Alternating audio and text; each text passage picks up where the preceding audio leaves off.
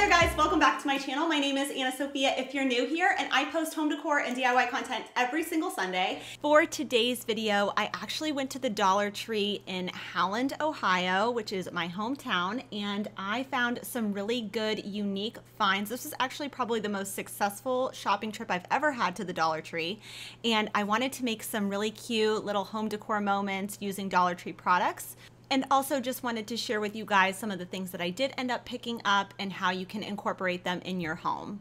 With that being said, let's go ahead and get into the first DIY project.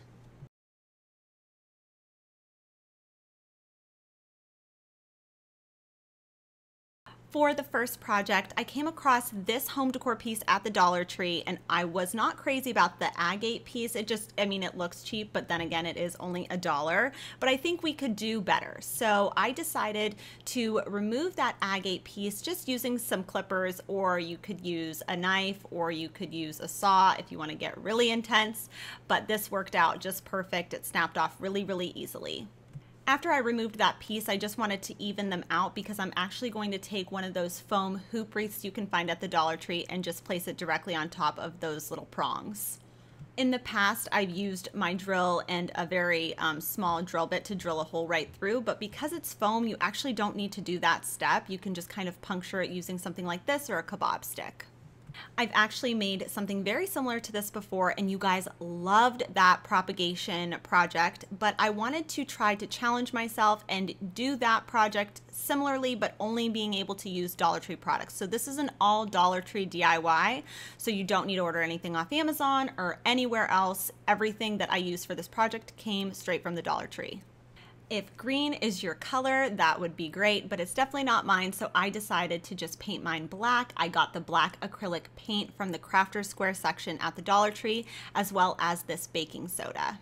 I definitely think the baking soda hack is here to stay because it just makes the paint apply so much thicker and gets you so much more coverage. So I definitely use that hack often, and I recommend it to everybody. Now for this part, I'm just applying a little dab of hot glue into those holes so that way it's more sturdy on those prongs, but you can totally use the super glue that the Dollar Tree sells, and actually might be better because sometimes hot glue can make the foam disintegrate a bit. So definitely pick up some super glue if you plan on doing this project. So the part that makes this a lot more affordable and make it able to be a completely Dollar Tree DIY is we are just going to be putting dried florals in here that I just picked from the backyard.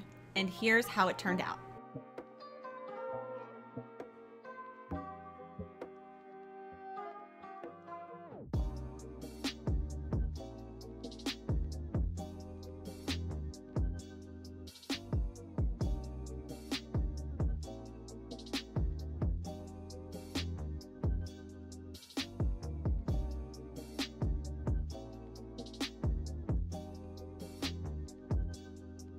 For the next project, it's actually very easy. We are just going to be taking one of these bowls that I came across. It's got like a floral blue and white pattern, which I think is very trendy right now. I've seen it at a bunch of different high-end stores, and we are just going to be making a 3-wick candle. One thing that you guys actually taught me, and it worked out really well, was if you warm up the bowl first, it doesn't create that like puckering on the outside of the candle. So that is what I did. I just put it in the microwave for 1 minute.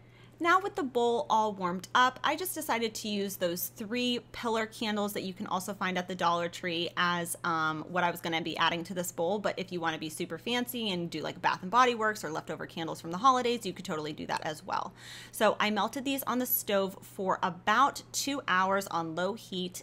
And then I just applied a little bit of hot glue to those dots that I made in the beginning and then wrapped it around a straw. You could use a kebab stick or whatever you want, and attached those to the candle wicks.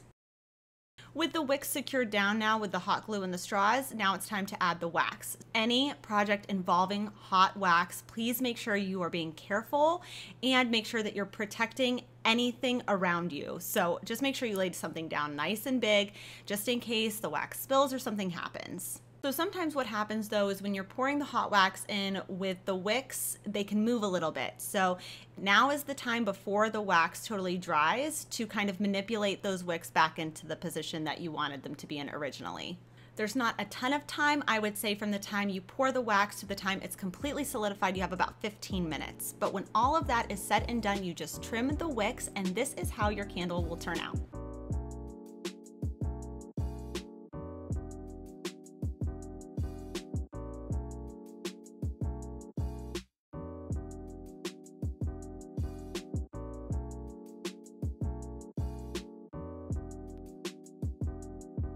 Taking a short shopping intermission from the DIY projects, I wanted to share with you guys some of my favorite things that I found in my hometown's Dollar Tree and things that you guys should be looking out for. Like, these clear glass mugs are such a good price for what you're getting.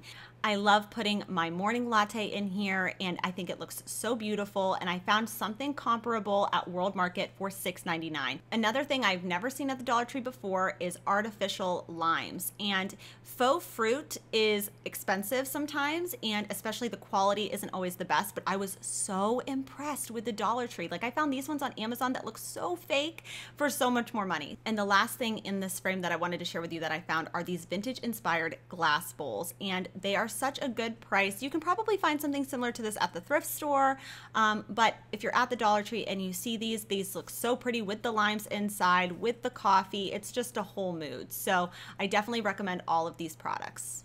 Another thing I was really excited to see was the variety of neutral baskets at the Dollar Tree. I've never seen them there before unless it's for like a certain holiday like Easter or something like that. So I ended up picking up this one, and I think it's the perfect little size to display in the kitchen with like some tea towels or some washcloths. I think would be really pretty in a bathroom, and is only $1. Another thing I was really excited to see was these flat bottom wine glasses. These are so trendy right now. I believe West Elm is selling a set of 4 of these for about the $30 price range, and these are each just $1. Now, my Dollar Tree, or the Dollar Tree in my hometown, only had 2 of them, and I couldn't find them online. So I think this is one of those products that's gonna go very quickly because it's a very trendy item. So if you happen to see these at your local Dollar Tree, make sure you pick them up because they are worth the money. Another new item that I came across was this dispenser for either oil or vinegar, and it's plastic, but it looks glass, and I think it looks really simple and clean. And if you didn't want to use it in your kitchen, maybe you want to put this in your bathroom and fill it with some mouthwash. I think that would be really pretty on a counter in a bathroom as well. The next thing I found, I'm not sure if it's new to Dollar Tree, but it's definitely new to me, and it is the stainless steel spoon rest for only $1, and I feel like this just makes such a cute little moment in any kitchen. Also, I found this one from Crate & Barrel that looks really similar, but it's $12.95, so definitely a better deal at the Dollar Tree.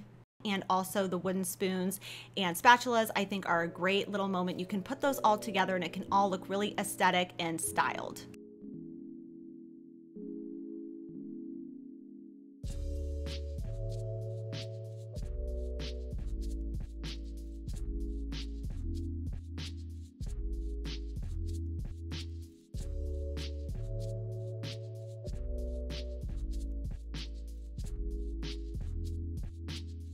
For the last DIY in this video, I wanted to share with you guys how I made this foam tube table lamp. And these tubes are a seasonal item at the Dollar Tree, and I ended up picking up this light cord off of Amazon, so I will link that part below. But everything else for this project came from the Dollar Tree. After feeding the cord through, I just decided to cut a slit in the foam so that way the cord would have a place to rest inside of and the lamp would be straight. And don't worry about there being a little bit of space around the light fixture to the foam. We have a solution to that problem. But before I take care of that problem, I wanted to just paint the foam white. Now, I went through a little bit of trial and error. I tried just using the plain acrylic paint that the Dollar Tree sells in the Crafter's Square section, using one of the paintbrushes that I picked up in the like hardware utility section, and it was just not covering that green foam just as it was. So then after that, I tried to use the baking soda trick, and it did better, but it still wasn't enough coverage. Like, you can't really tell in this frame because they kind of just look like speckles, but it was really, really green on top still. So finally, I just had to use the spackle that the Dollar Tree sells, and that seemed to give me the best, most consistent coverage to cover all that green up. After I did about 2 full coats with the spackle, I felt like it gave it a really nice ceramic-like texture, and it gave a really nice full coverage. You may notice that I removed the light cord, and I did that just so I could get the inside very well and not worry about getting paint or spackle on the cord itself. So that's totally optional, but I just wanted to make sure everything was really well covered before I added the cord back in.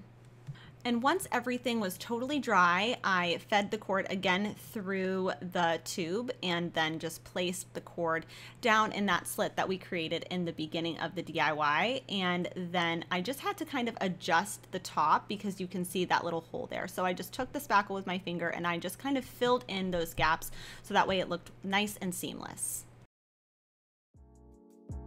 And this is how our table lamp turned out.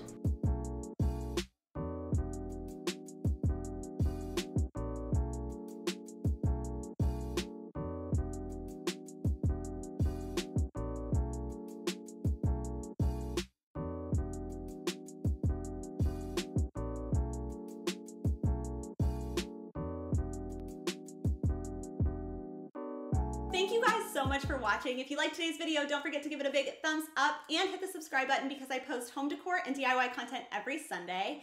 And I hope I see you guys next Sunday. Bye!